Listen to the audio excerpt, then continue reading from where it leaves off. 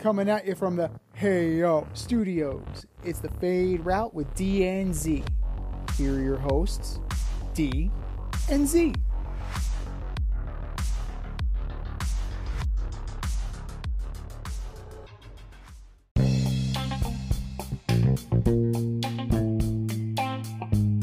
Coming at you live from the Ayo Studio. Hey yo. It's the Fade Route with D and Z. I am D, and we've got a great show for you tonight. Cody Bellinger is still looking for a job. The Eagles lose 3 straight. And it's time for Festivus and the airing of grievances. So we begin today's show with Z. You're not going to believe this, but the Buffalo Bills finally figured out how to run the ball in the National Football League without their quarterback. Wow. The Bills thumped the Cowboys 31-10. Josh Allen had under 100 yards passing, and James Cook, Dalvin's little brother, had 178 yards on the ground. If the Bills find balance on offense, is there a team in the National Football League that can beat the Buffalo Bills? With more performances like that one on Sunday, Dalvin is going to be James Cook's older brother. Let's put it that way. Like, he torched the Dallas Cowboys defense. And the Cowboys are starting to look a little fraudish, especially if they have to be on the road. Yeah. That's, you go to Jerry World, you enter at your own peril. But the Cowboys can't seem to get the mix right when they leave the comforts of home. But credits to the Buffalo Bills, 2 weeks in a row, right? They're on a 2-game heater. They knocked off the Chiefs. Kadarius Toney play aside. They knocked off the Chiefs. A win is a win. You take it, you move on. And then they went into this game knowing that they need to make a statement, and they did so. And they bumped a Dallas defense that at this point is living on reputation, right? Well, I think they still lead the league in a couple of categories. I mean, here's the deal. It's like, this is Dan Quinn's defense. We saw what they did a couple of weeks ago when they faced the Seahawks, and they gave up 35 points to them too. There are holes in the defense. There are clear-cut ways to beat it. And God help you if you get behind against the Dallas Cowboys, because their front four and Micah Parsons are coming after the quarterback.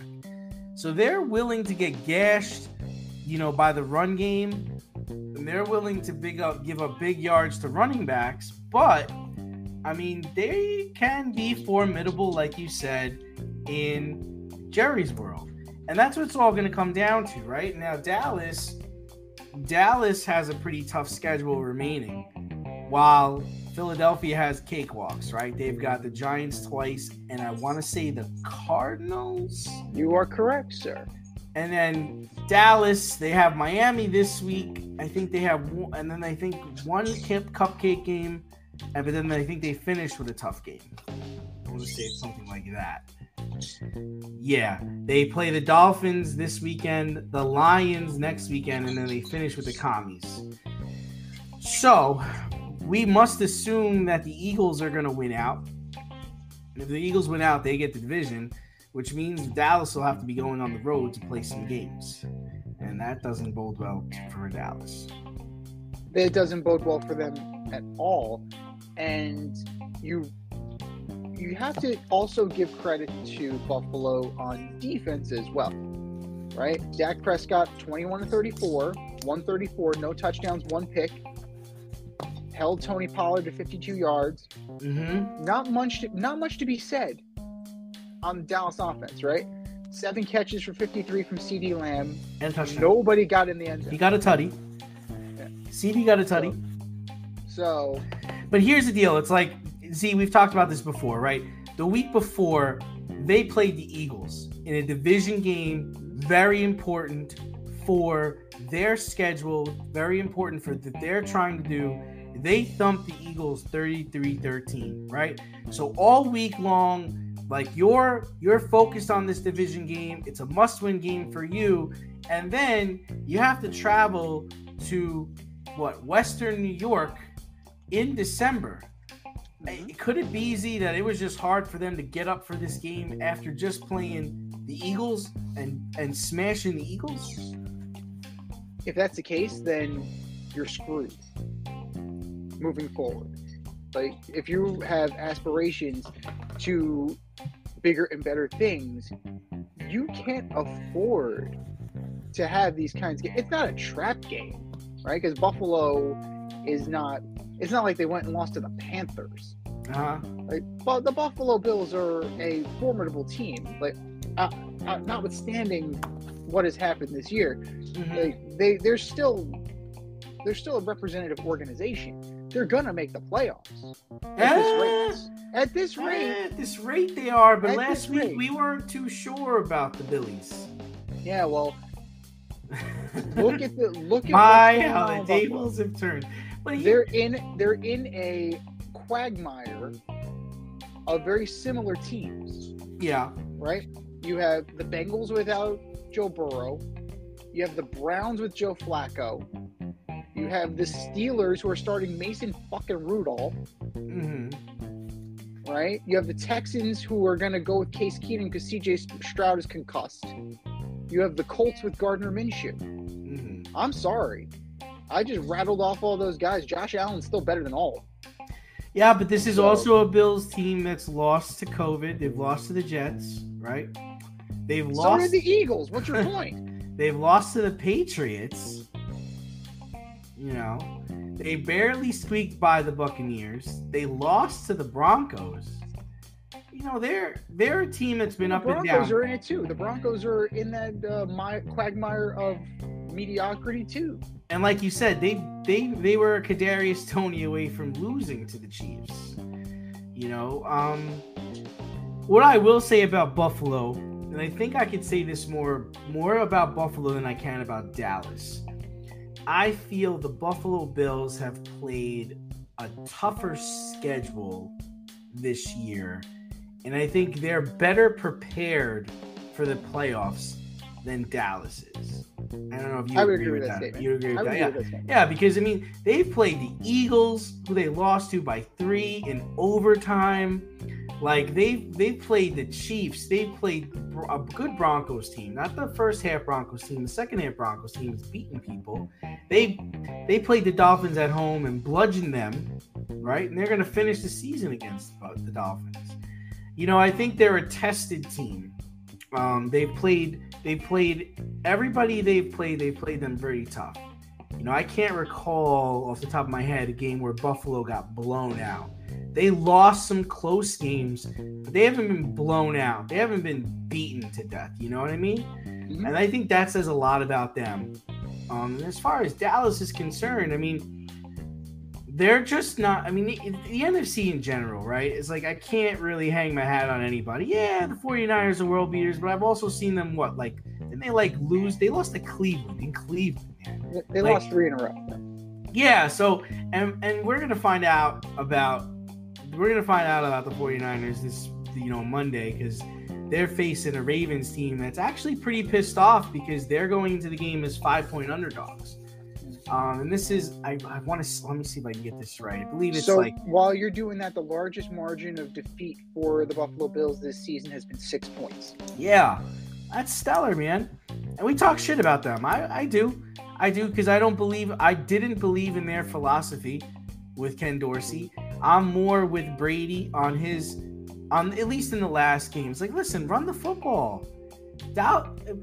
Cook is a very good runner. James Cook, you drafted him. You give him the football. The thing. You just hit the nail on the head. Yeah. This is not Brian Daboll system. This is not Ken Dorsey system. This is now a balanced attack where you're going to run first, and then you're going to allow Josh Allen. You got to run in the cold. You got to run in the cold weather. You got to run in the cold weather. And listen, I think that they're a much more difficult team to defend when I have to worry about all of your weapons. Like, they have 2 tight ends that are good. Knox and Kincaid are both good. Mm-hmm. But Cook is good. Murray is a good short run back. You have Diggs. You've got Gabe Davis. Man, they've got talent. They now Utilize have all that of guy it. Shakir. Shakir's Yeah. looking great too.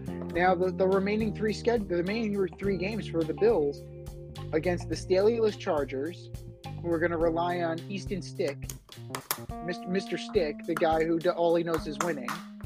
You have the Patriots on New Year's Eve, and then the last game is against the Dolphins, who may have the division sewn up and may not play for anything. So it is possible that they can run the table here. If they run the table, that brings you to 11-6. 11-6 is playoffs. That's right there, man. It's absolutely, It's and absolutely the other right thing, there. and I don't know if this plays into anything, but I mean, 7 teams make the playoffs this year, and if you're Dallas, you need to win that Eagles game because it's a division game, and you need the head-to-head, and it's an NFC opponent, and yada yada yada yada. And if you're Dallas, you've got to think you're going to be in the playoffs. Like, there's no way there are 17. You're going to be one of the 7. Oh, and no I think it change. I just think it changes the mindset of some people. Now that 7 teams get in instead of 6. I do. I mean, I'm not saying they took a back seat and we're going to let Buffalo win, but it's much more important to win the next 3 games, right? Mm-hmm. And if we're going to go up to, we have to go to Buffalo. I mean, we're the Dallas Cowboys, and we've got to go to Buffalo in December. I mean, we're already a dog because of that. So I'm not saying they took a backseat. I'm saying, sometimes I think you look at the schedule, especially now when 7 teams make the playoffs, and you're like, all right, we're going to do our best, but if we fall short, we'll bounce back by winning our next 3. That's the only thing I can think of. But completely. But right now, the way you're looking at things, yeah, it is very difficult for me to think that, like, it was more important for Buffalo to win that game, right? Buffalo had to win that game.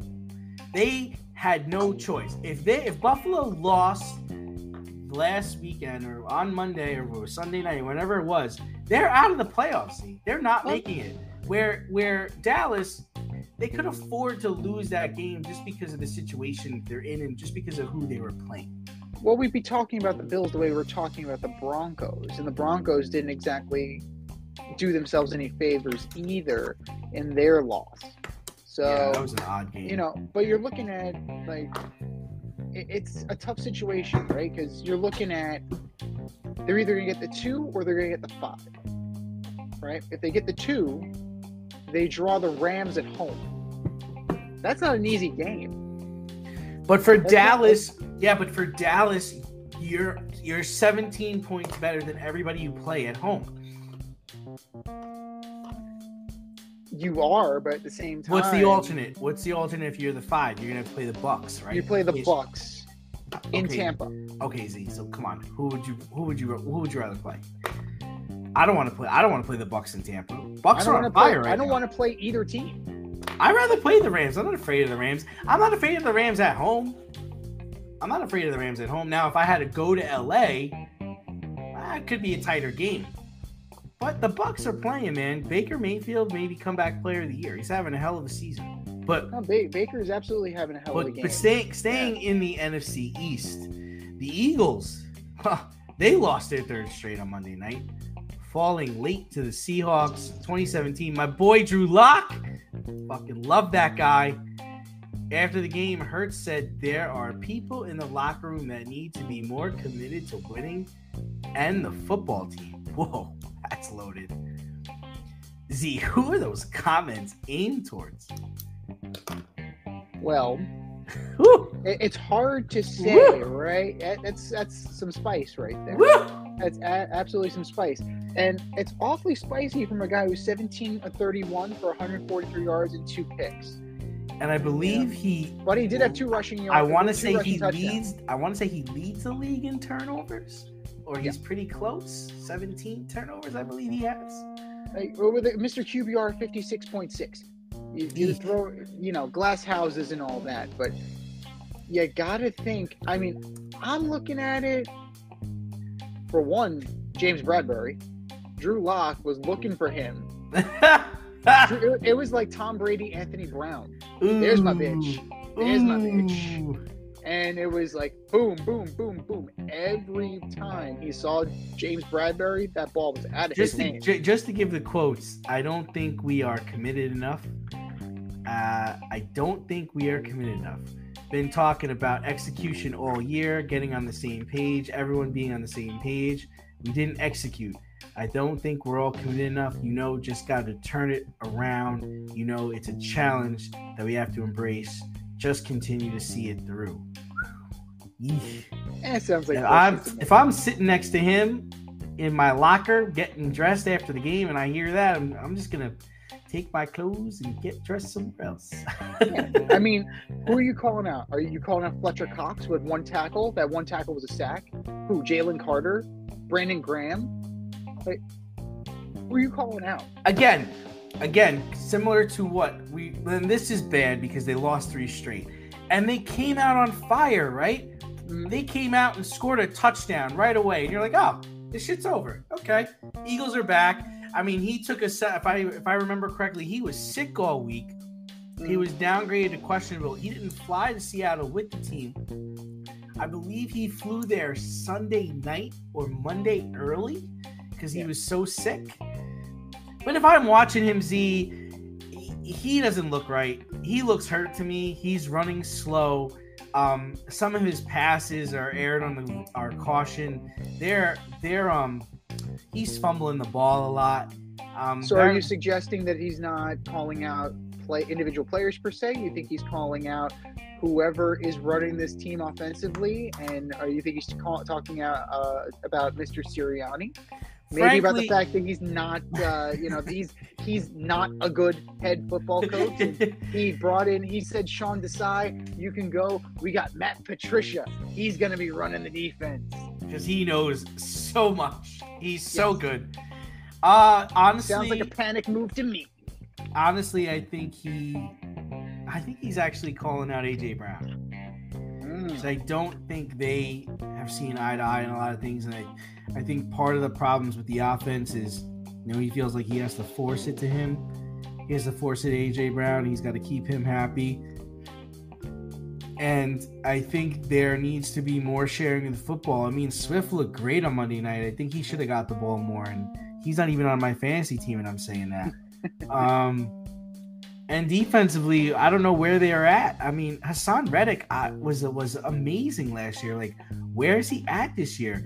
And you said Fletcher Cox. Yeah, one sack, dude. What's going on? Like, their defense was so elite, and your boy James Bradbury, like, what's up, man? Like, what's going on? So they have the Giants 2 out of the next 3 weeks, and I mean, I would expect them to dominate them at home and show them who's boss. I mean, if this game this weekend against the Giants is close, then I'm going to have to start writing off the Eagles, because at some point you're going to have to face San Francisco, who I believe thumped you already.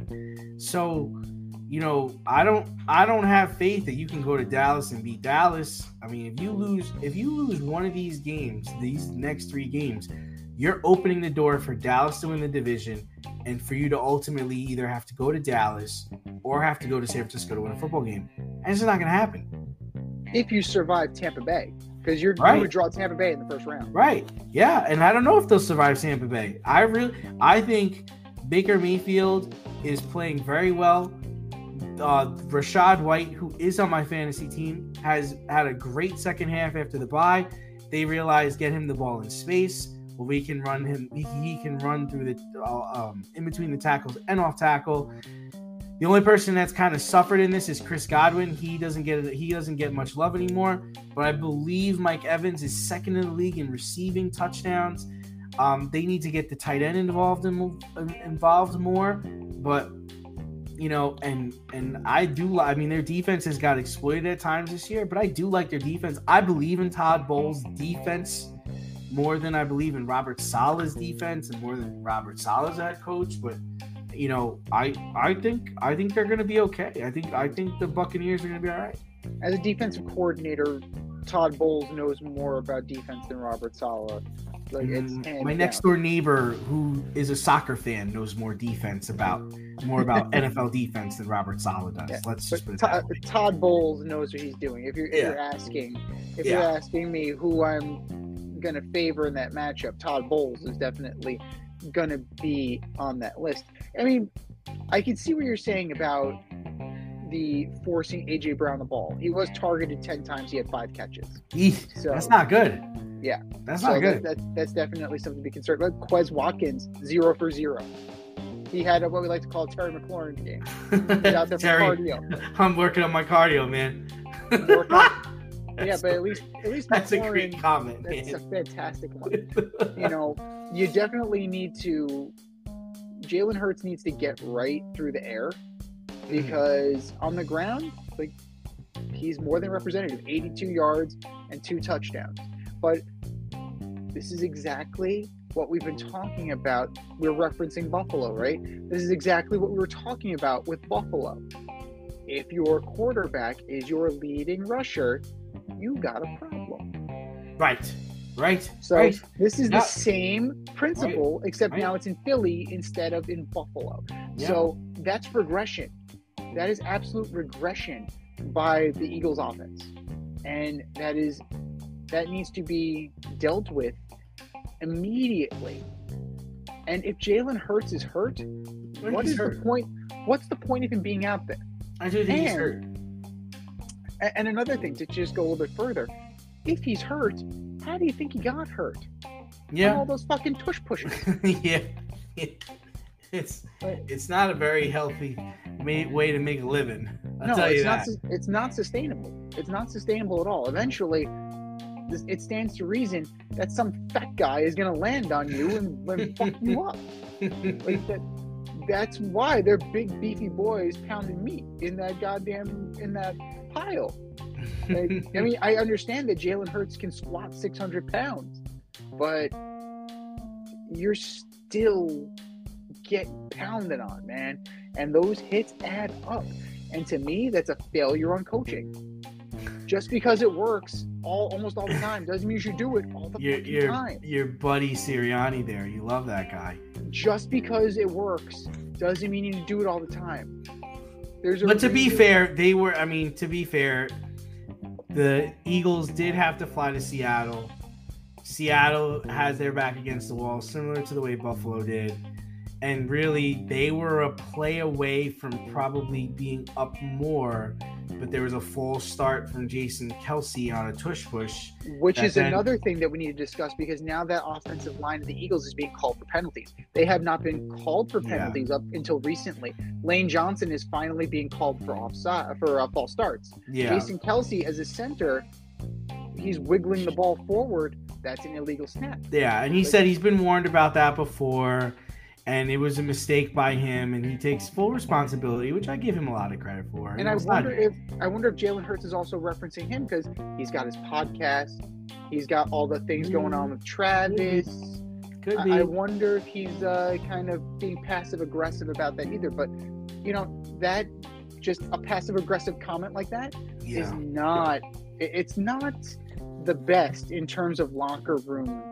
Yeah, and he's very cool and calm and collected about things. He seems to be a guy that never gets too high, never gets too low, kind of plays the game with an even shelf. So it was surprising to hear him say that. Can you take the championship from DNZ? This year, you can play our football pick'em on CBS Sports and compete against us in the option every week. Check the link in our Instagram bio, Fade Route Podcast, for all the details and to sign up.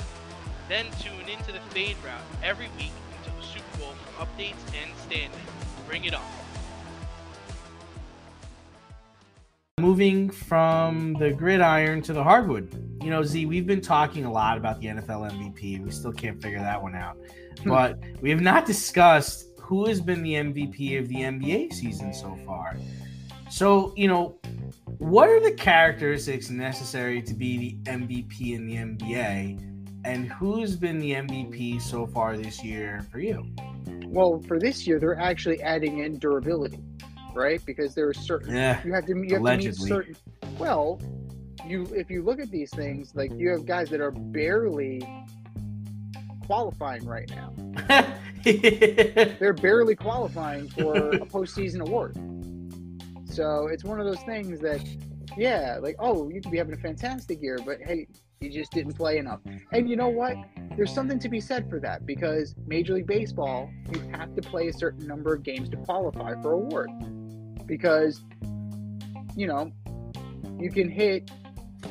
Well, look what happened to Gary Sanchez. He didn't qualify because he didn't play enough games. He had better numbers than the Rookie of the Year from that Rookie season. Arguably, he had better numbers. He didn't play enough games. So the idea is that the sample size will eventually kind of even itself out. But I'm looking for durability. I'm looking for dominance. And I'm looking for success. Mm-hmm. Like those are my three criteria. So that leaves you with Embiid. That leaves you with Jokic. That leaves you with Giannis. That leaves you with Luka. Like, you're really, I mean, a lot of the usual suspects. I want to throw something at you. I want to hear this because I wonder if it's the same guy that I'm going to say. Oh, no, go ahead. No, I want to hear what you got. Shai Gilgeous-Alexander. Yes.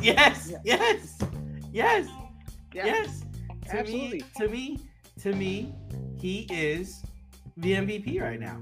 Now, I wrote down a couple of different things for criteria.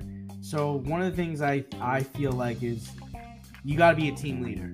Yeah. You got to be the leader of your team. Like, they're not going to give a second fiddle guy like Chet Holmgren the MVP. You know what I mean? They're not going to give, in my opinion, they wouldn't give Devin Booker the MVP with Kevin Durant on his team. No. You know what I'm saying? They're not going to give Anthony Davis the MVP with LeBron James on his team. Like, you got to be the man. You got to be the leader, right? That's number one. Number two, I think you got to be a top 10 player. Like, they're not going to give somebody outside the top 10 the MVP. So that means like a De'Aaron Fox. I don't think he could get the MVP. To be honest with you, I don't think this sounds weird. This might sound weird, but I don't think like a Dame Lillard could get the MVP. I don't think a Jalen Brunson could get the MVP because they're not really a top 10 player, right? And then the other thing is I think your team needs to finish in the top 3. I think if your team is a 4 or 5 or 6 seed, I don't think you got a chance. But yeah, if you look at SGA's numbers, hot damn. And he's the guy. Like when they need a bucket, he's the guy. He's averaging 30 points a game right now. And good Lord, if the Clippers kept him instead of trading him for I guess who they traded? Paul George, no? For Paul George? Could you imagine Kawhi and SGA? Like, wow. And of course, like, to me, I would take his odds. I think he's like, I want to say he's 100 or 200 to 1. Something crazy like that. But you got your usuals, right? I would say no, you know what? He's probably more than that. He might be a plus 1,000 or plus 800. Because Tatum is 18 to 1. And I like Tatum. I mean, he's having a very good season. I believe Boston is still undefeated at home. Giannis, the usual, right? Joel Embiid, you can't go wrong with Joel. Jokic, just because of his all-around game, because he's doing more than just scoring. Like, he's an assist monster, things like that, you know. But yeah. What would you say about a guy like Tyrese Halliburton on the Pacers? Yeah, I'm not opposed to him, but the problem is like his team is not his top 6 team, right? No, he's not his team's not a top 3 team. His team's not even close to being a top 3 team. So and he's the man, but they're more of a team. I see them as being more of a team dynamic. I mean, I know he wants the ball in crunch time, but does he always get the ball in crunch time? I don't know. I don't watch enough of their games, probably. Well, I mean, he's the guy. Offensively, he's definitely the guy. Like, Obi Toppin is there. I mean, you have guys like Bruce Brown, Buddy Hield. Like, yeah, he's the guy. He's the guy. Oscar Tshiebwe. Yeah. Miles Turner. No. He's the guy. Sticking with the NBA talk. I mean, who's going to trade for Donovan Mitchell? Is that going to happen? Who gets traded first, Donovan Mitchell or Zach LaVine? Ooh, I gotta say Zach LaVine because they've been working on it longer. To the LA, right? Yeah, I gotta say the Lakers are the favorite on that. But I'm thinking that. Things have happened. I'm thinking Mitchell's going to go to the Kings. Heat. I think Lakers or Kings. Lakers or Kings. Wow. Lakers or Kings, and I think we may finally get our Mitchell to the Knicks. I think that they might finally pull the trigger and bring him there, depending on what it will cost them. OKC has a ton of trade capital, like draft picks. That would be interesting. They could. I mean, that's the thing is like Presti did such a good job with the OKC. I mean, they're number 3 in the West. Right? No, they're number 2 right now. I mean, that's crazy. This is crazy. Like the top 3 teams in the West are the Timberwolves, the Thunder, and the Nuggets. What century is this? This is wild. Mitchell to the Heat would be very interesting to pair with Jimmy Butler. I think that would be very interesting. Yeah. To see how that would work. And I mean, I'm intrigued by what the Cavs would want back from the Knicks. I'm draft picks. I'm gonna want draft picks. Would you'd want like RJ? I would imagine you would want somebody back, a young player that you can possibly work into your rotation. And I think that RJ would probably make them better. Well, here's the deal. If I'm the Cavs, right, I'm a seller. I'm selling, right? RJ in my head is peaked, right? Like if I'm the Cavs, he's peaked. Or are you going to take Julius Randle back as salary cap and then you just cut him? Or you buy him out? Yeah, I could do that because I have to rebuild. I need draft picks. Those guys aren't going to help me be anything. They're not going to help me win a championship. They might help me make the playoffs, but they're not going to help me win a championship. I need championship caliber players. That's what the problem is with that's the problem with the Cavs right now. It's just like it's just not working out. They're not gelling. They should be gelling the way the Kings are gelling. They should be gelling the way the Thunder are gelling. The Thunder, I think they're way ahead of schedule there. I mean, Chet Holmgren's probably going to be the rookie of the year. They are absolutely. And the Magic are good. Who they have nobody and they're good. They got Ben Caro. That's the only one I can name. Yeah, the only guy I can name. The Pistons are 2-25. Oh my, 24 game bender. That's when you show up to the arena and you're like, oh god, we got another game tonight. Shit. And then, the generational talent that is Victor Wembanyama, the state of the NBA right now. He was supposed to be the difference maker, but it ultimately shows you that, that's not always the case. We were concerned about that. 19, what competition did he actually He's playing play? well, though. I mean, he's playing well. It's the guys around him. It's definitely the guys around him. Yeah. But listen, it's been 2 weeks since the Pacers and the Lakers played in the IST. And both teams have struggled since. The Pacers and Lakers are both 1-4 since playing in the tournament that did not count. Right. And now they are losing games that do count. So should we be blaming the IST, or is this just a bump in the road in the regular season that happens to everybody? You should be blaming people for the fact they don't play fucking defense. Are you kidding me? Yeah, okay, so let's look at it. 123-109. Lakers won, right? Proceed to lose to the Mavericks, give up 127. They beat the Spurs, but they gave up 119. Lost to the Spurs, gave up 129. Lost to the Knicks, gave up 114. Look at the Pacers. Okay. Beat the Pistons, gave up 123 points to the Pistons. To the Pistons. I'm sure the Lehman Lightning varsity basketball team can hang 150 on the goddamn Pistons. So come on now. This is ridiculous. You gave up 140 on the Bucks. They hung up 140. The Wizards hung up 123. The T-Wolves hung up 127, and the Clippers dropped 151. Need I say more? Like, they don't play defense. They didn't play defense before the IST. and that tournament specifically wanted you to run up the score. Yeah. So it played into your worst instincts. And now, how do you turn it off? Like, that's my question to you. How do you turn it off and say, oh, fuck, we should play defense now? Like, we should probably try. I mean, defense is about effort. So, hey, we probably should do that. But I think it's kind of funny that they hung a banner for winning the IST. And then lost to the Knicks. Yeah, it's kind of like, I don't know. Is it one of those banners where you just think you'll just keep putting like years on it? You're not going to get a banner every time you win, right? I mean, that'd be kind of silly. It's a tournament. Yeah.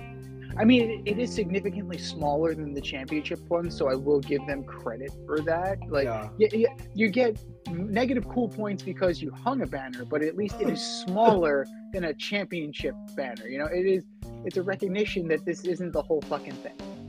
But, I mean, there is something to be said about getting the emotional high of the IST and then the come down, and now these are just regular season games. But ultimately, the tournament that did not really do anything for anybody, and it didn't really count for anything. But this really exposes both teams as defensive liabilities, and you have to call into question, regardless of how high they go up. Right? If they make it to the playoffs, you're likely looking at a one and done, because this is not sustainable. You can't. This is very Phoenix Suns. Wait. Who's one? You think the Lakers are going to be one and done if they make it to the playoffs? At this rate, you cannot survive giving up 120 points. Okay, yeah, I can see what you're saying there. Yeah, like that's just not sustainable. And right now they would. Well, the eight seed has to play in the play-in tournament, but if they did make it, they'd wind up playing like the Timberwolves in the first round. Timberwolves only have 5 losses. That's insane. They're 25. Right. Wow. Now, again, we've seen the best of the Timberwolves. We've seen the worst of the Timberwolves. Albeit last year, we saw the worst of the Timberwolves. So it's within their own possibility that they can shit the bed. Absolutely, they're still a relatively young team, but you think that, you know, they would run the Lakers out of the gym, which is why the Zach LaVine thing makes sense. But they need help. The Lakers would definitely need help. But the Pacers, they're very young, very inexperienced, and I don't know I don't know how much Zach LaVine really helps the Lakers. I feel like the Lakers need shooters, right? Don't they need someone that sits in the corner that LeBron could kick to, or that like Anthony Davis could kick to? I mean, who they need, right? Well, they need Clay. They need to start Wedman. That's why he's 1-6. Clay would be perfect. Clay just isn't. It's sad because, I mean, I love Clay, but Clay isn't what he was. You know who's playing well? The Clippers are playing very well. Another team not playing well is the Suns. What's going on with the Suns, man? What is up with that? Well, they're 14 and 13. Like, what? Karma? Devin Booker, Kevin Durant, you guys can't get it together? Wait. Bradley Beal, shocker, can't get on the board. Play. He ain't playing. So, like, I mean, what did you expect here? Like, you got rid of Chris Paul, you got rid of DeAndre Ayton, you tied your wagon to Kevin Durant, you brought in injury-prone Bradley Beal, and you thought this would somehow work? Like, no, that's on Matt Ishbia, that's on the Suns. And we got to imagine the Grizzlies are going to surge, right? I mean, he looked fantastic last night with Ja. I mean, he really took over that game. So I've got to imagine that they're going to climb. Rockets are surprisingly good. Like, don't count out the Pelicans. I feel like Zion's going to get hurt, right? I mean, inevitably, yeah. It's sad to say that, but I mean, the Pelicans definitely have like scorers. They definitely have talent. Ingram is sensational, and McCollum was a huge pickup. I just don't. I don't know. Like I don't know. I'm not afraid of them. I'm not afraid of them. What concerns me, who concerns me, I should say, is the Warriors. If they decide to make some moves, what could they possibly bring back? Are they capable of retooling on the fly and making a run at this play-in tournament? Like, what can they get for some of their assets? Because, I mean, Draymond is suspended indefinitely. Yeah. So we don't know what that's going to do. But you got Chris Paul, you have Klay Thompson. They would never trade Steph Curry. Like, right. They would never trade Steph Curry. No. But you have some other assets that you can move. Now, if you can re-energize this team, maybe who's to say that you can't make a run at this? But you're absolutely right. You're looking at the Lakers are right in the middle of it, but any of these guys, you're either in the 7 or the 8. So you're either drawing the Thunder or the Timberwolves. So the Thunder, maybe you clip them, right? Because they are young. Not with SGA, man. Nah, he ain't gonna let it happen. Like, he's that good. Like, he's really that good. Timberwolves I don't really believe in. I think Anthony Edwards is legit.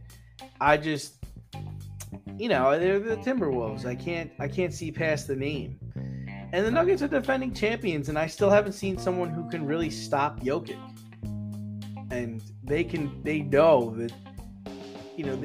that once you're in the playoffs, it's a 7-game series. Who's going to beat the Nuggets in the 7-game series? You think the Timberwolves could beat the Nuggets in a 7-game series? The Clippers, they draw the Clippers in the first round. They can give them a run for their money. Clippers could definitely give them a run for their money if they're healthy. Yeah. If But they're healthy. Kawhi Leonard is playing like the old Kawhi Leonard, not an old Kawhi Leonard. He is. So that's huge. He is. He definitely is. And I think they're still trying to find themselves. They're on to something. They've won 8 straight. I think they're on to something. I think James Harden lost the fat suit. James. I forgot James is there. That's probably a good thing then. I guess. Like, that means he's fitting in. Yeah. I mean, he has his moments. I mean, whatever. But need some last-minute fantasy football advice? Then the boys at the Fade Route have you covered. Tune in every NFL Sunday to Red Light, Green Light 1, 2, 3 with DNZ. D and I give you our top 1, 2, 3 fantasy starts, or green light, and fantasy sits, or red light. That's Red Light, Green Light 1, 2, 3 every NFL Sunday during the season. You can find us on Apple Podcasts, Spotify, and wherever you get the Fade Route. That's Red Light, Green Light 1, 2, 3 with DNZ every NFL Sunday during the season. Moving off of the hardwood into baseball. Most of the high-priced free agents have picked their teams for 2024, but there is still one big fish out there. Mr. Cody Bellinger. He's looking for a contract over $200 million. Will Mr. Bellinger get his contract? And who should consider signing him? It's a good one. It's a good question. It's definitely a good question. Now, it concerns me.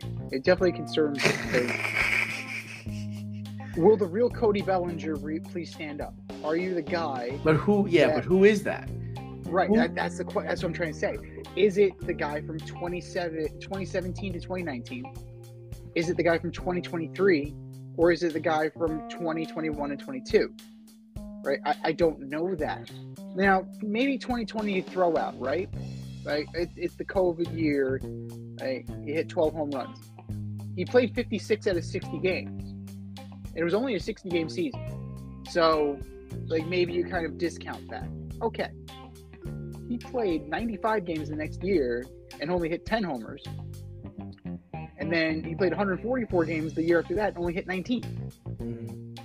So, before those 3 seasons, he was at 47, 25, hit 39 in his rookie year. And then last year he hit 26. So, who is this guy? Sounds like a Met already.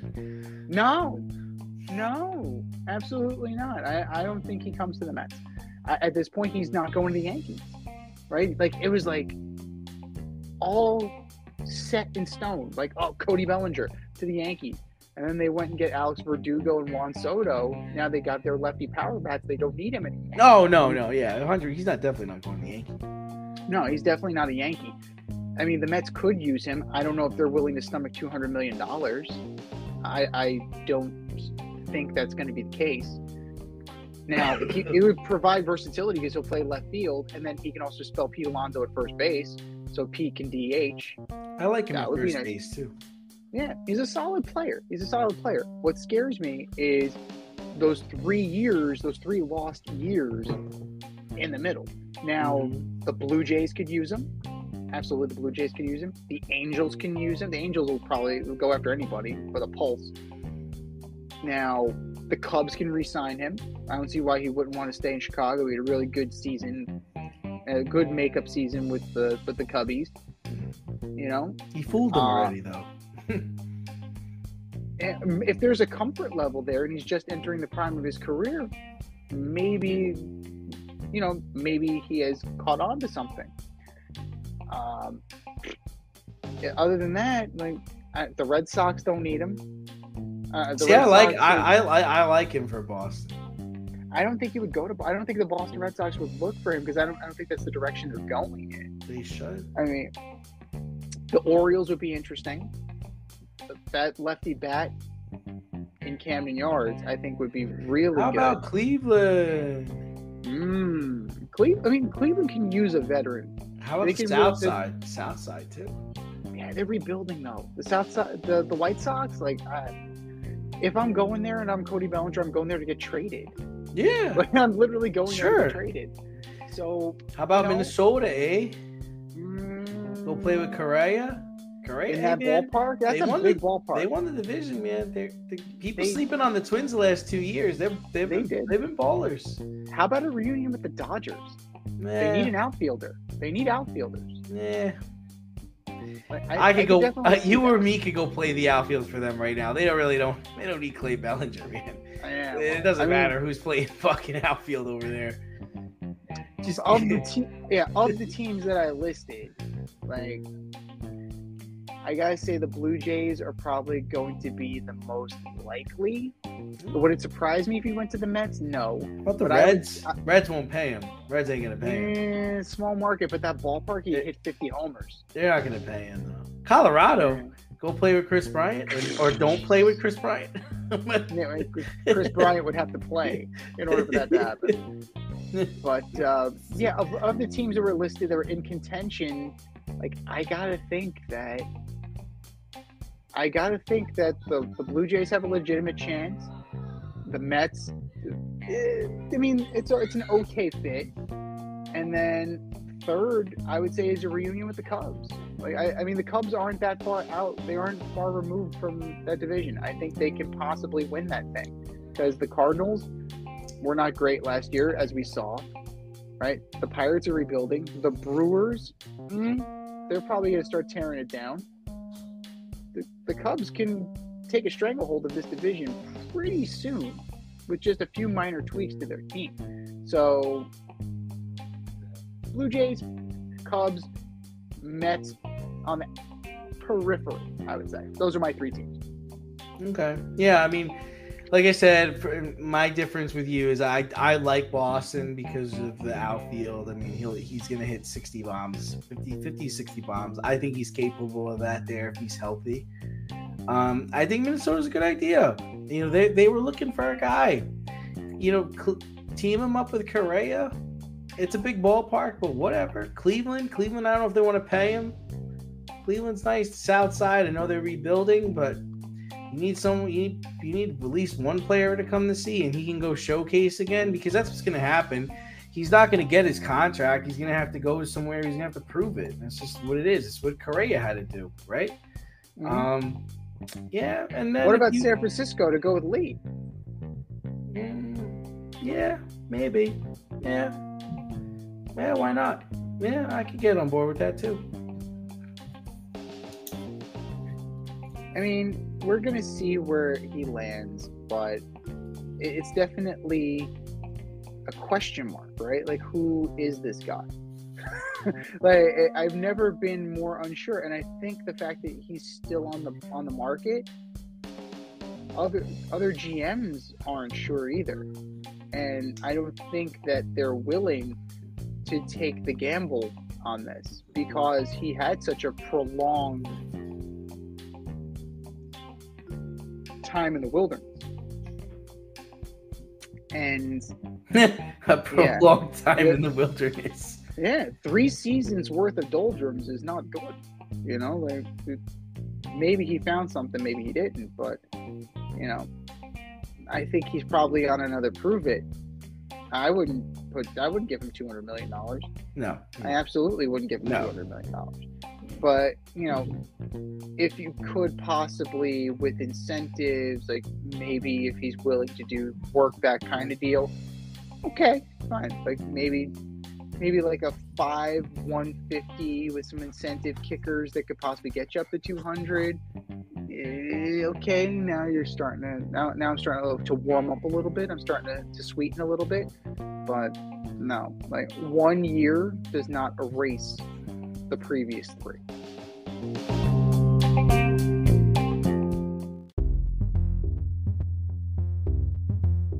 Are you in need of air care maintenance or service? I have the company for you. Air Care Technicians. They service the Westchester and Northern Bronx area and can help you with all your heating and cooling, maintenance, and service needs. Just give them a call at 914-315-1547. Again, that's 914-315-1547. Or shoot them an email at aircaretechnicians@gmail.com. These guys are the real deal as they are veteran-owned, licensed, and insured. Make sure to tell them that D&Z sent you.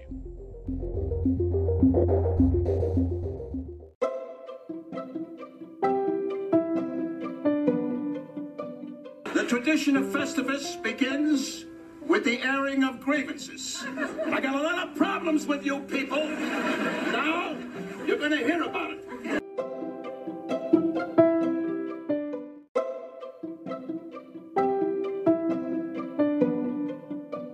As you know, it is Festivus. So, get out of the schwitz, get your meatloaf, your mashed potatoes, get your peas, write out that check to the human fund, because it is time for Festivus, particularly the airing of grievances. We got a lot of problems, and now you're going to hear about it. So, what problems do you have, D? Oh, man. Z, I got 5. Load me up. First off, I'm going to start off with Carlos Rodon. Inks a nice fat contract with the Yankees, gets hurt, comes back to finish the season with a 3-8 record, 6.85 ERA in 14 starts, and flips off a fan on a West Coast trip. Thanks, Carlos. I've got a bone to pick with you. Number 2, Robert Saleh. Gosh, last season you wanted anyone but Zach to start. You're a defensive guy, but you claim you're only a quarterback away. You land Aaron Rodgers. You think you're going to the Super Bowl. Aaron gets hurt. Back to Zach. Then you bench Zach. Now Zach's back again. And then it's, I don't make these decisions. I don't know who does. It's like, dude, you're just the middle of the road defensive coordinator. Nothing more, nothing less. I've got a bone to pick with you, Coach Saleh. Number 3, your buddy, Joe Douglas. Drafted Sauce Gardner. Great. Drafted Garrett Wilson. Awesome. Have missed on every other pick since then. Mekhi Becton can't stay healthy. Then you sign Alan Lazard, who's a healthy scratch every week. Then you sign Randall Cobb, who's another healthy scratch, doesn't play. But you have a way to make your way down from the press box to give a chest bump to Robert Saleh after beating an Eagles team that just lost to the Seattle Seahawks on Monday night. Yeah, I've got a bone to pick with you too, Mr. Douglas. Number 4, John Morant. Morant, up-and-coming player in the NBA, stellar athlete, stellar basketball player, good person, brandishing firearms on social media on multiple occasions, even though the commissioner told you to stop and you promised you wouldn't do it anymore, led to a 25-game suspension where your team went 9-16 without you.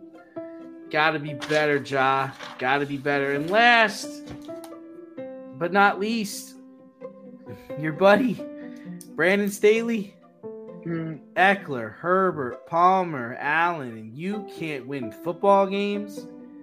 Last playoffs, you're up 27-7 against the Jags, and you find a way to lose 30-31.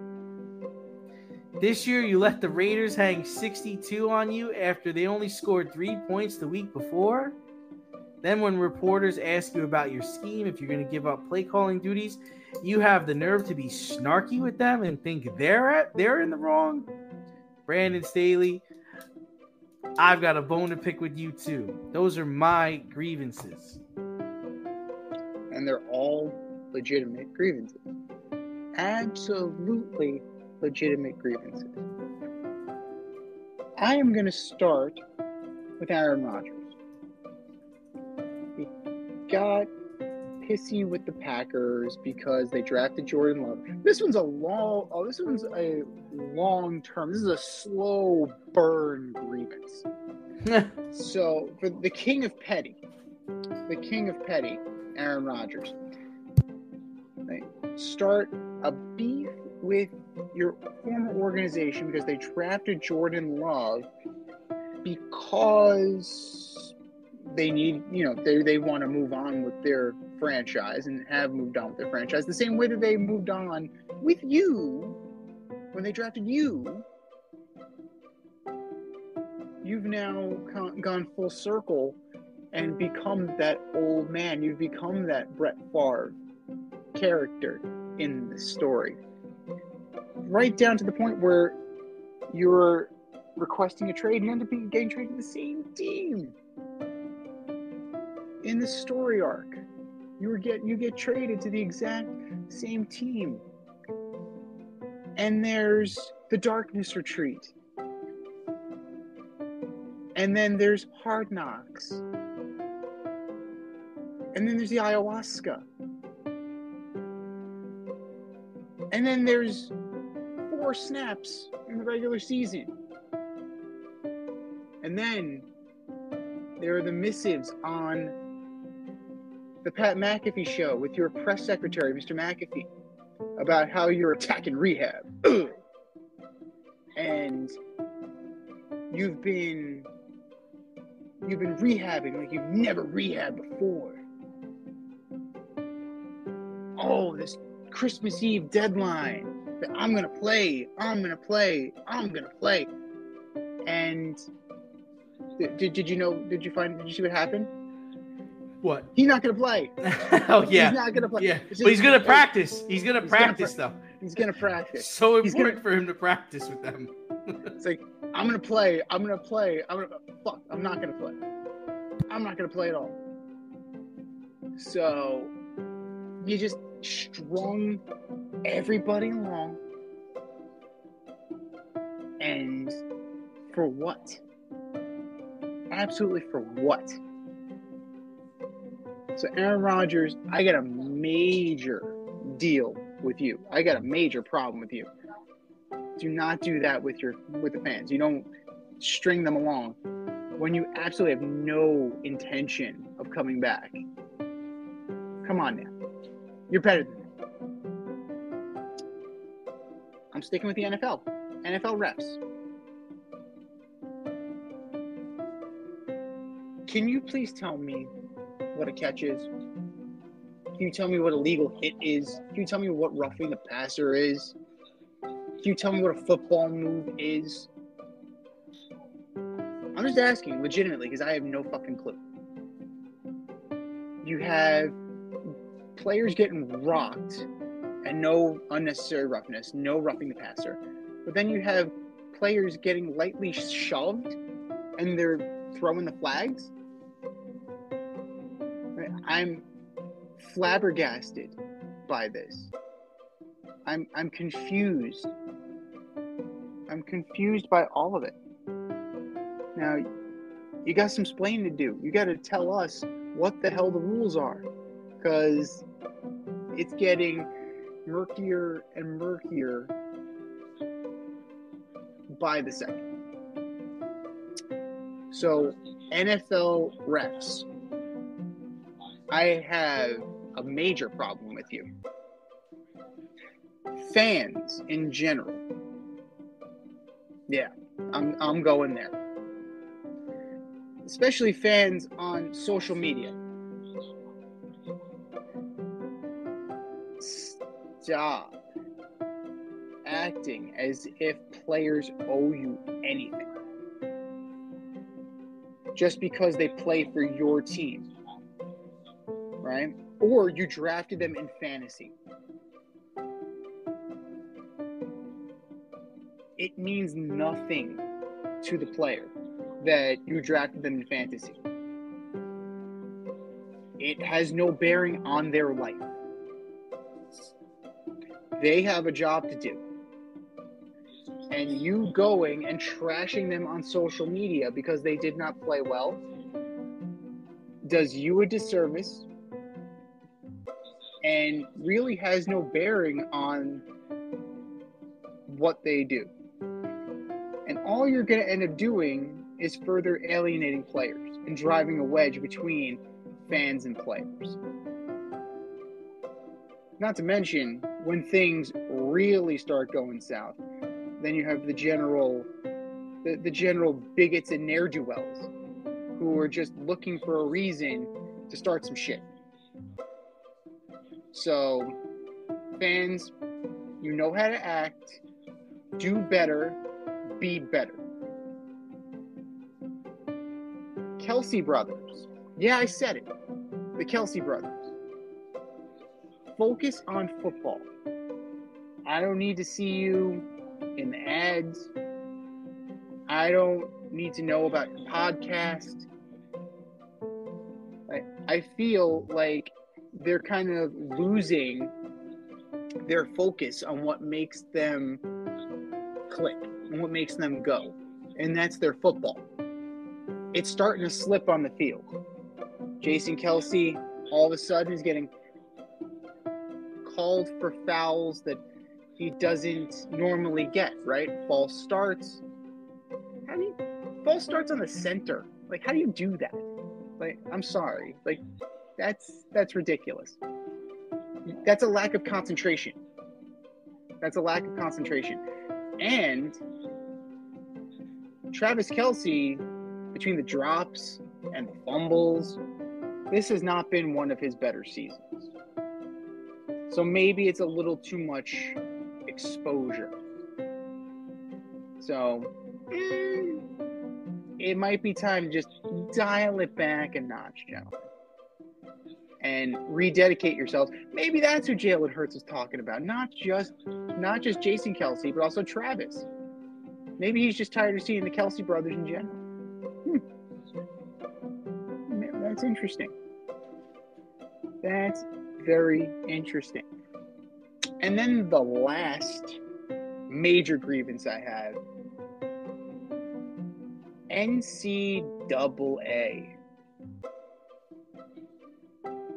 You set up all of the hurdles for Florida State. They jumped over every single one of those hurdles. And then, as soon as they're about to get to the finish line, you pull out a tripwire and you drop them right before they're about to cross it. We know you're undefeated. We understand that you did everything that we asked of you and that you should be eligible for the college football playoff. But no, we're going to put in Alabama because, it's Alabama. Never mind the fact that you're more deserving. Like it says in Tombstone, deserves got nothing to do with it. Deserves has everything to do with it. Florida State should be in the college football playoff. and they got jobbed out in the boardroom, not on the field where it should be. They got jobbed out in the boardroom.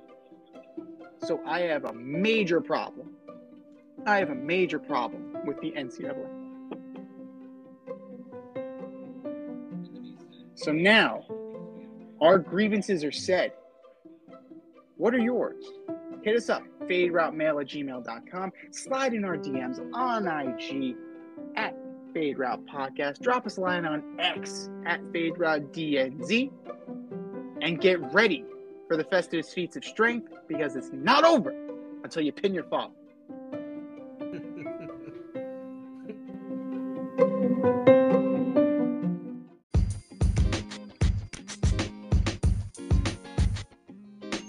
Your favorite podcast has its own merch line now. Go to the Fade store with DNZ.com today for all your Fade Route merch needs. I'm talking tank tops, t-shirts, sweatshirts. Like yoga pants? We got those too. Like some cool accessories? We got those too. And we're not done yet. We have so much more planned for you, but check out what we have today at the Fade store with DNZ.com. That's the Fade store with DNZ.com.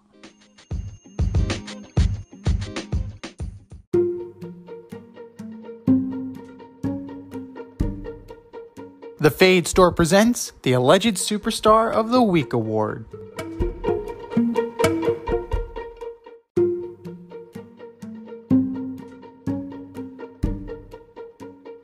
All right, boys and girls, you know what time it is. It's time for the Alleged Superstar of the Week. You know how it goes. We put up a poll on our X account at FadeRouteDNZ, and you vote, and you vote, and you vote, and you vote. And the winner of said vote gets a shout out on this here show and takes home the coveted ass trophy. And do you know who took home the coveted ass trophy last week, Dave?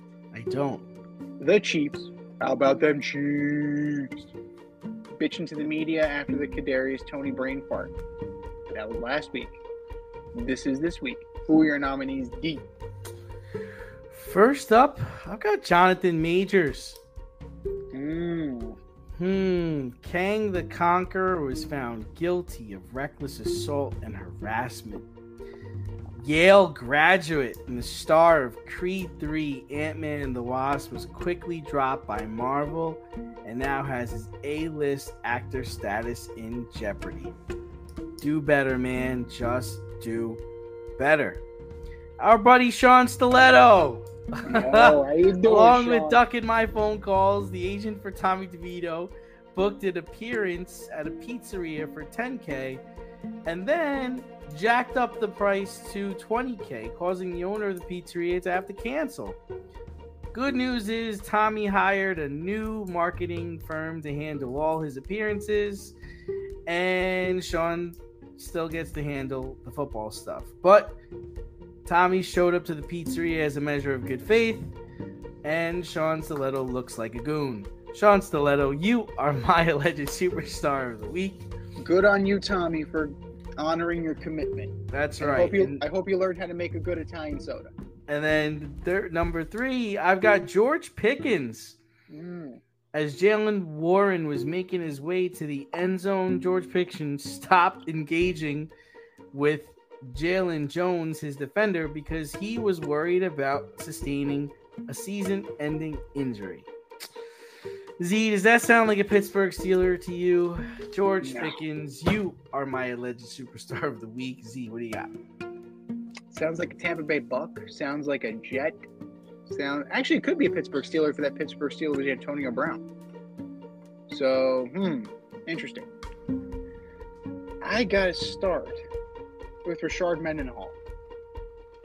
Oh my God, has X been on fire with his comments regarding football commentary, somehow leading to an all-black player versus all-white player draft, and dividing the league on racial lines. And you did have some people that were having some fun with it, like J.J. Watt and I think Dan Orlovsky.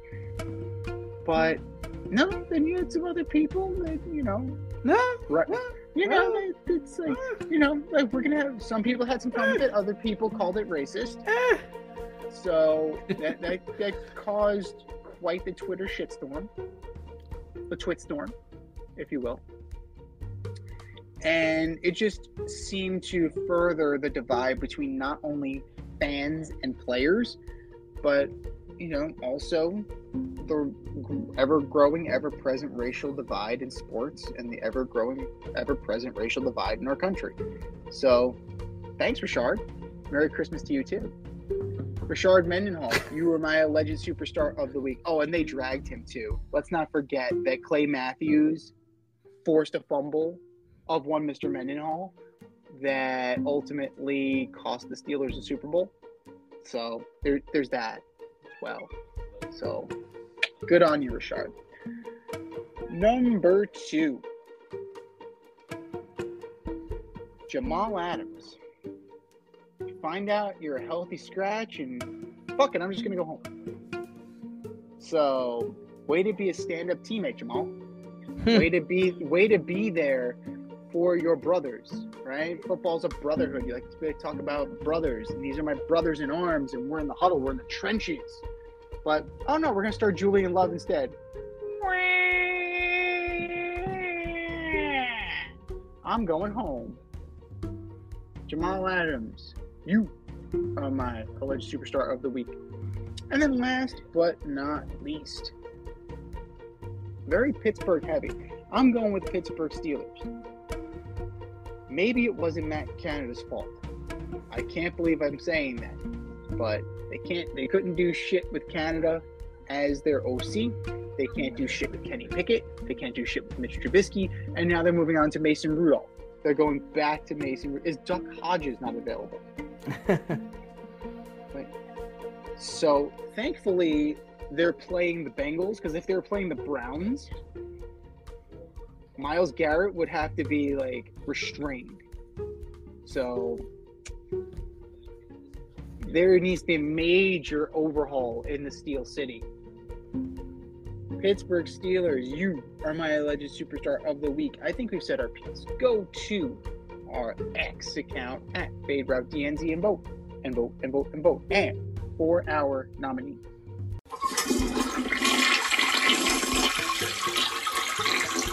Just do better, boys. Just do better.